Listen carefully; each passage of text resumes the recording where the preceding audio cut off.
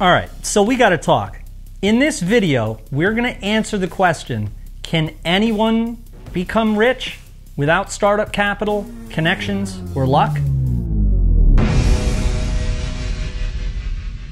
One of the most cringiest things I've ever experienced and continue to experience is to talk with people who believe that being successful requires crazy connections or being incredibly lucky. It drives me crazy because there are ongoing routines and activities that successful people do or have done that struggling people do not do. And making connections with investors, for example, usually happens after you've already proven yourself. No one is just gonna throw money at you for no reason. So I hope you get a ton of value out of this video, as I'm gonna attempt to give you the proper mindset to be independently wealthy. So first, put the necessary blinders on to get rid of the voices in your head that say you can't do something because you don't have this or that, or because you don't have a list, or because your location is inadequate, or whatever. Whatever your mindset has been prior to watching this video, I'm sure that you'll agree with most of what I say, and if not, you'll definitely agree with at least some of what I say, if that makes sense. I have a ton of respect for people who are proud of what they do no matter what it is. Our armed service members, firefighters, or factory workers, for example, are carrying out very important work, obviously. But if you are unhappy with what you do and you don't think that you can achieve anything better, then I'm hoping I can help out a bit and give you some real strategies to help your mindset. So if you've got a friend that needs help in this area, for instance, you could share this with them and it'll probably help. So before I prove that you can get rich, even if you are not lucky at all or don't have connections, right off the bat, know that there is a good reason for this video. There's no reason why after 10 years of doing something that you don't like, you can't change things up. You may have provided incredible value to your 9-to-5, and that's awesome, but now you want to utilize your leadership skills, build your own company, and produce something that will better mankind. So a little bit about why you should listen to me. Well, I myself dropped out of high school in the 9th grade, so I didn't take the SATs or pursue college. I did get my high school diploma though, but it was through homeschooling. It was a pretty boring story. I did study the drums for a year. Fast forward a bit, did I become a famous drummer who is making all of my money working in the music scene? No. For 6 years, I had been working in music stores, doing telemarketing stuff on commission, playing in bands, recording rappers, and other musical groups in my home studio. And then I decided to create a website to sell my hip-hop beats. You should realize at this point, I have no connections. My location had nothing to do with my success, and this is why. I was actually in New York City, which is a great location, right? But it was insanely competitive. I had the chance to meet famous people, but they did nothing for me. They didn't want to have anything to do with me. In fact, in this music store where I was working, I was selling some prominent musicians and celebrities their drum machines and gear. And for me to realize that this wasn't going to go anywhere, it didn't take a rocket scientist. So back then, there was no YouTube. I couldn't just look up instructional website creation videos or anything like that. But I did have a friend who could teach me. So I went over to his house with a pad and a pen, and he showed me how to use Adobe Go Live. It was only one session. I'll take a lie detector test, I promise. It wasn't like creating a web page was really hard to do. So I went home, built this website, and then I did some research on Google about where I could process payments. And then I found out about ClickBank and PayPal. I decided to sell my catalog of music that I had produced for 30 bucks, non-exclusively, copies of it. I kept on researching how to advertise it, and I read some training books that looked pretty scammy, to be honest with you. Work from home, stuff like that. Those books taught me about affiliate marketing. I didn't continue buying those types of books, but it opened my eyes to what is going on.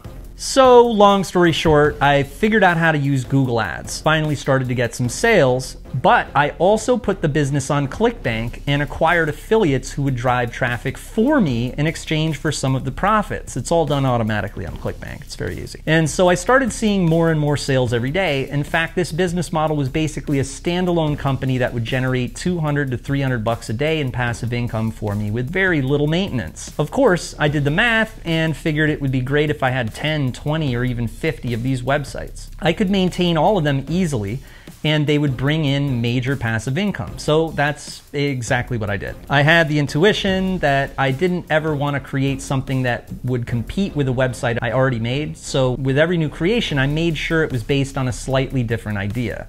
So after 2 to 3 years of doing this, all kinds of business models were opening up to me as well. Learned how to sell websites and stuff like that, right? Now, I've sold businesses for crazy lump sums, used YouTube for content creation for affiliate marketing, got paid from Google AdSense for blogs I've published, and so on. But meeting other entrepreneurs like myself in the forums or whatnot, and walking into rooms with only the top performers on different platforms has shown me that we all have multiple things in common. Creative minds, a strong belief in oneself, a natural leadership ability, and being able to enjoy solitude in the process of creating, producing, or developing. Your business model, systems, and drive needs to employ an individual mindset, divorced from outside society and its collective ideals. You need the ability to stay home on Halloween when all your friends are going out to some Halloween party. You know that even if they're gonna give you a guilt trip, that after a few years, you've created something massive, and then you can invite those same friends over for a party at your mansion. If you did go out when they pressured you, your productivity and your drive could go out the window after a night of drinking. The marathon of writing that you were doing could be deflated. You need to enjoy the high of forcing yourself to stay in a productive mindset for a long time. If you don't, the consequence of abandoning those 5 hours of work could cost you huge. All successful people seem to have this trait, or this ability to use both the right and the left sides of their brain in a healthy fusion, having a good grasp over both of the creative and analytical sides of their brain. Even for people who have already made it, they can get sick, divorced, go through hard times, and lose all of the money that they've made, but they just go through the steps again and get back on top over and over again. You can tell yourself till you're blue in the face that I am successful only because I have a list or I've got a YouTube channel, but how did I build that list? How did I build that channel and do so well without any email marketing whatsoever? How did I do so well in the first 5 years before YouTube even existed? Sure, plenty of rich people inherited everything from their parents, but we aren't all like that. If you're watching this video, that's probably not you. So you've got to be self-made. You've got to be creative and adopt an individual way of thinking. Maybe you have an idea for a game app, so you could invest the money that you make with your day job back into hiring someone with coding skills to make your app a reality. That might only be $500, and who knows what kinds of connections that might bring too. So because I've personally lived through it and saw the results of something I've created, I just don't agree with someone who makes excuses. I'm not super special. It's not how intelligent you are that determines if you'll be successful. It's your day in and day out behaviors and activities and your discipline that make the difference. Many people I meet are incredible problem solvers. Mechanics or even modified race car engineers, right, are problem solvers. They invent solutions to fix problems with vehicles. In the case of someone who's been undereducated, that can still be remedied at any age. If you're not in a country that limits your access to the internet or restricts you from running your own business, then you really don't have any excuses. I know people who have terminal diseases that still focus, build skill over the long term because of an addiction to the high or euphoria that pushing yourself in this way creates. Yes, I'm incredibly successful now, but I have had incredible distractions. I've raised 4 children,